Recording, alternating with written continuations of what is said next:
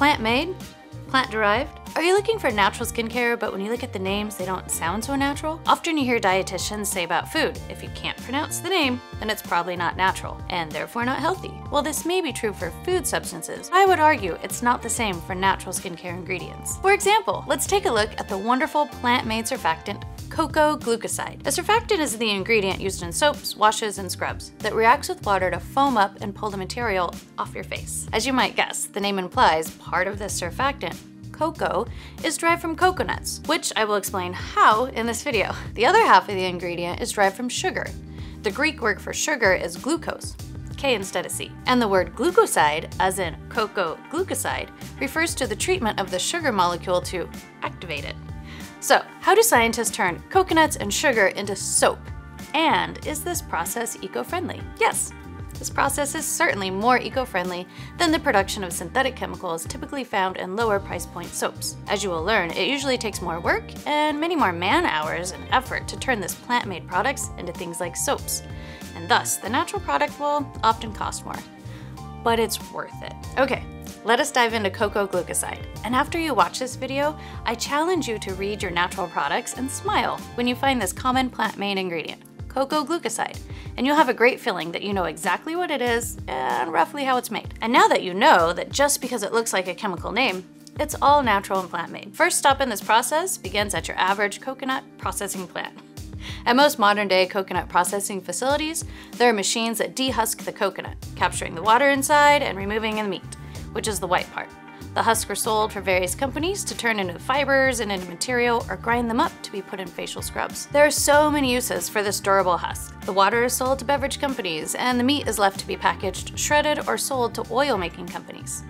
When the coconut oil-making company buys the meat, the next step is to heat it to 99 degrees Fahrenheit, which is the melting point of the coconut oil, and press it. This is similar to how olives are pressed and release their oils. Once the meat is smashed and pressed over and over, the oil spills and is captured in containers. Then, it either gets sold as is, like for cooking, or moves into cosmetic manufacturing facilities, or it's one step closer to becoming the skincare ingredient, Coco Glucoside. Next in the process of Coco Glucoside is the oil is placed into a large metal column, and again, it's heated into its liquid phase. The purpose of this column is to allow different molecules within the oil to separate. The lighter weight and shorter chain oil molecules rise to the surface, and the longer chain fatty acids remain at the bottom.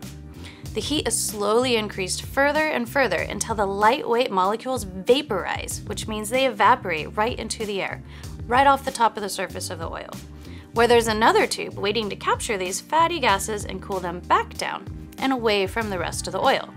This process is called condensation. It's the same physical reaction that causes the wet condensation to form on the outside of your cold glass on a hot, humid day. Now that we have the volatile and most reactive fatty acids of this coconut oil, they're captured through the top of vaporization and ready to be blended with the glucoside portion of the surfactant. That brings us to the sugar and how it gets to the glucoside. This part's actually pretty easy. First, the sugar is heated and melted into a syrup-type mixture. Then, the sugar, which is usually made from sugarcane or corn, is mixed with citric acid, a naturally occurring acid typically extracted from citrus peels or the fruit, which by itself is cool because it's the use of recycling the unused parts of citrus fruits in the processing centers. Anyways, the sugar is heated and the molecules are moving around rapidly. This makes them more reactive. In this agitated, heated state, the citric acid is able to create a chemical reaction and provide a hydrogen atom to the OH group of the glucose, forming a chemical ending called an ester. This ester molecule is sticky, meaning it wants to attach to something, and in our case, the volatile coconut oil that we just vaporized are perfect. Once the volatile coconut oil is mixed with this reactive sticky sugar, Coco Glucoside is born.